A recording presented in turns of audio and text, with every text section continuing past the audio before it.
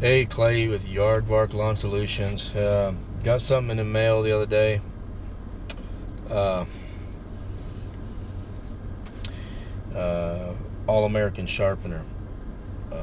So haven't used it yet. Gonna do maybe I'll do a video on it. I think I got it in the mail. Several days ago, and I had attempted to make a video then. And it was a disaster because I was trying to use my phone. GoPro was dead, so it ended up being a disaster. So I'm going to show you guys real quick. I'm sure you've seen a million of them.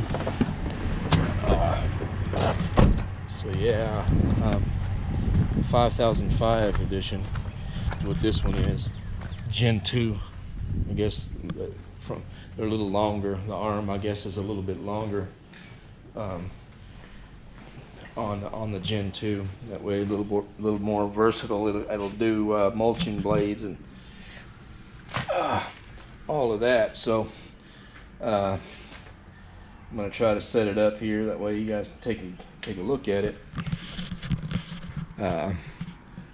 That's the little deal there. So All American Sharpener, really well made situation here. I've been checking it out. I've got this thing on here. I haven't had a chance to I put my blade in it for just a minute the other day, and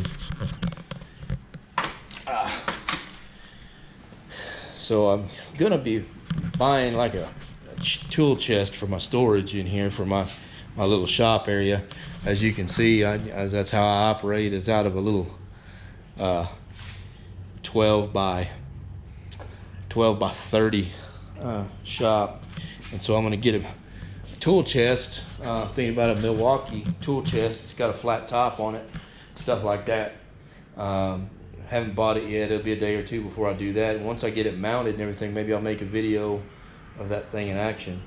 I'm planning to mount the thing on top of that flat top and kind of killing two birds with one stone with it, because I need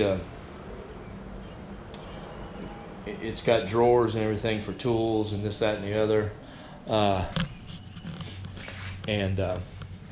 yeah, so that'll be great for the shop here. And the other day I went ahead too, and I'll show you guys this other little thing. It's kind of a double whammy here on this video.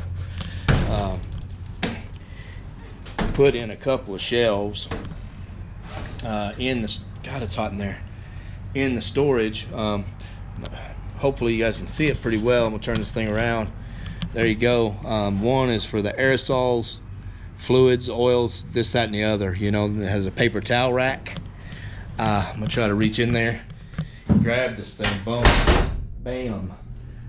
Paper, you know, your shop towels here. It's got a little work area, a little work area there. Those kind of lock in with the little pins.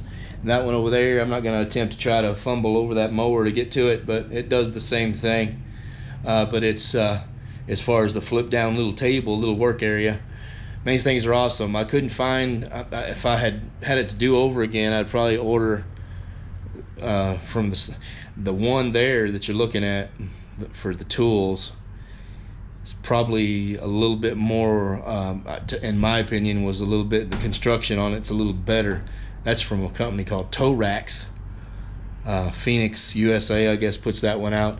Now this one here, the one with the fluids and all that, is great too. It's made by Pit Pal. Now they did not have a tool situation like the one over there, and so I happened to run across the Toe Racks. Now I don't know if Toe Racks has a fluid situation like this one here, but hopefully they would. You know, that's the reason. But I'd really like that Toe Racks one over there quite a lot. All the wrenches that you see there, I got one missing because I was a little shy on a set there. I need to buy a single wrench, I guess. Those are all Milwaukee wrenches. Bought a bunch of Milwaukee tools needlessly the other day, and went ahead and spent money that I regret and whatnot. But yeah, I don't. Yeah, I say I regret it. I don't. I love the tools, man. I mean, I'm not gonna lie to you. I love the tools, and everything's great. All they're labeled is the deal of that top shelf with the wrenches and screwdrivers. Screwdrivers is kind of plug and play. There's nothing there, but one side is metric. One side over there is on the right. There is your standard, which I thought was cool that they took the time to go ahead and label everything. Now the bottom where you can barely see stuff sticking out of there is pliers and stuff like that. None of that's labeled. You just put what you want in there. But pretty happy about that. I was searching high and low for a couple of weeks, trying for dear life to find some sort of situation for my tools on board. Which was a nightmare because I looked at the Milwaukee pack outs, the ones that stack on top of each other, and I actually bought them and brought them back, and I'm like, man, this is not going to work, because I tried to mount them up front in that V-nose, and it was making me put my mowers too far back on the trailer, and it started kind of making it do this number, tilt back a little bit, and I don't like that. I don't like the way it was riding and whatnot, so I took it back, and I got my money back out of them. They got plenty of money out of me. I bought a lot of tools, and I had to buy a Milwaukee grinder, an angle grinder for that All-American Sharpener. So I've yet to try it out, but yeah, I bought the Milwaukee angle grinder. You can see it sitting right there.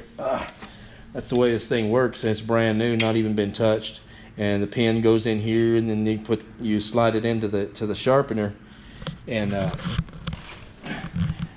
everything should be working. I thought about maybe putting it on that ledge right there, but yeah, it didn't work out very well. It sets up too high. It's not very comfortable to try to do blades there. So I thought, well, since I'm going to be buying that tool chest anyway, it might be good just to put it on the back of that, So just wanted to do a little quick one, a little quick information on that. Hopefully before too much longer, I can get that thing going and maybe do a video, of how it works and whatnot. And I'm sure you guys have seen a million videos on this thing. My initial thought was to buy the RBG 712.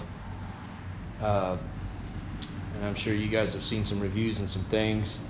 I think Brian's Lawn Maintenance has a video on that particular grinder sharpener, and it works real well, but it's just very pricey. And I was thinking I was needing so many other things. I better kind of cool it. So I'll try this out, and if I don't like the situation, then maybe I'll rethink it and get something else later. But that's it for now, guys. Like and subscribe,